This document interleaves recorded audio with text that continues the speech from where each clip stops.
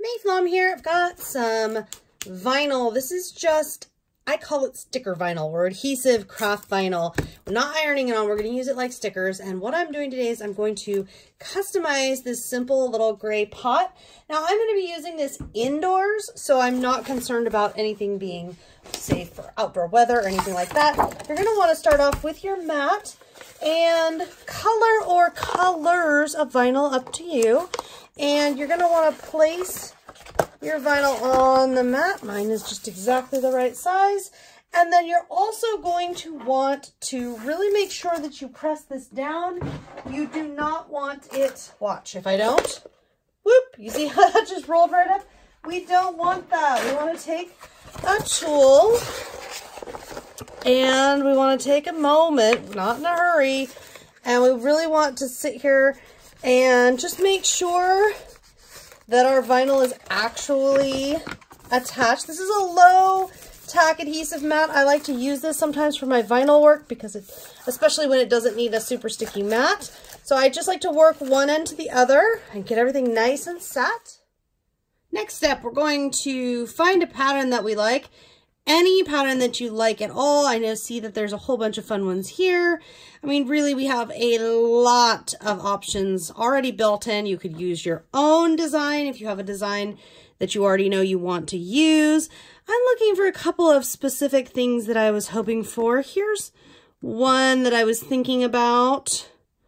And really, it's going to depend on, what do you see? How do you want to see your design? I really like this one. And I know if you hadn't already, you do want to make sure you measure. And my pot will be okay with 4 inches, but I'm going to make it a little smaller. 3 3/4 should be good. And I've got my vinyl on my mat.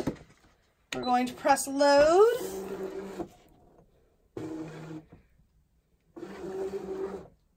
Set.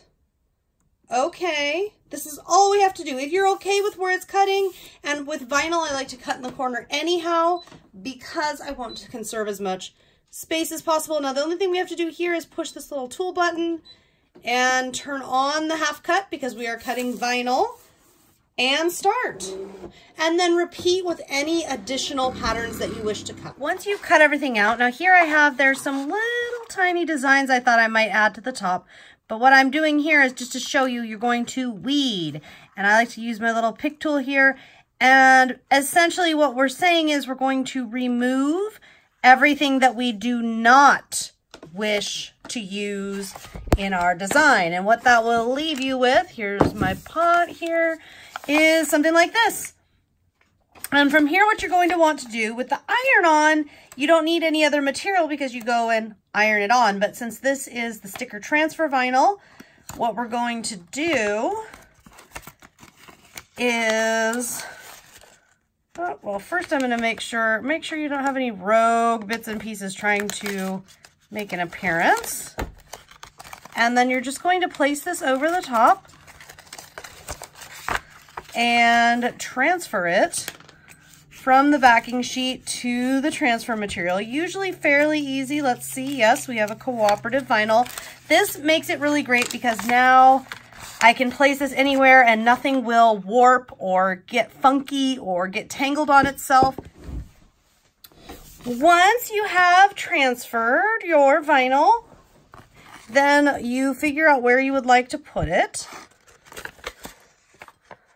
And just hold everybody still, of course, and just line it up. I like to start in the middle when it's curved, because then what I do is curve around to one side, curve around to the other side, like so.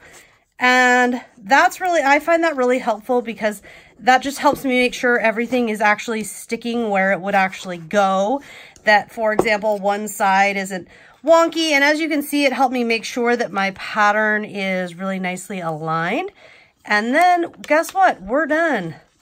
We just peel this off, and I go nice and slow so that if anything is sticking, I can just apply a little pressure to transfer it better. But it looks like we got an absolutely beautiful transfer. Yay, we did. And now this is ready to fill and put up. Or if I would like, I could add more designs. Just repeat the exact same process. I hope you have enjoyed this tutorial. I am going to sit here and work on weeding. This is the longest part of the process. It does take a bit of time. You can find, I will share a finished picture of this project here in this video, and you can find more on my social media channels as well. If you have any questions, feel free to leave me a comment or any requests for future videos. Always love chatting with you guys about crafting and helping you solve any crafty dilemmas. Until next time, I wish you very happy crafting.